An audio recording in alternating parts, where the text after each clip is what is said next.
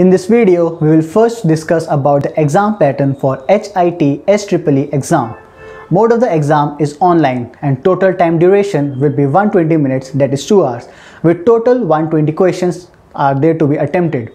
The exam is divided into 3 sections. Section 1 is physics, section 2 is chemistry, and the last section is mathematics. Now let's talk about some tips and tricks that will help you in your examination.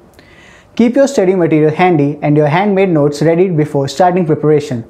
Have a glimpse of the syllabus and exam pattern described by the conducting authority to avoid any kind of discrepancy later. For that, you can check the syllabus by clicking the link in the description below. Prepare a proper time management and preparation schedule to prepare for the exam both efficiently and effectively.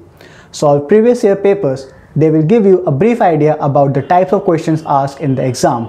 For that, you can refer to the Prep Guru app by Youth for Work. Link of the app is given in the description. So, if you find the content of our video relevant, then please like, share and subscribe to our channel.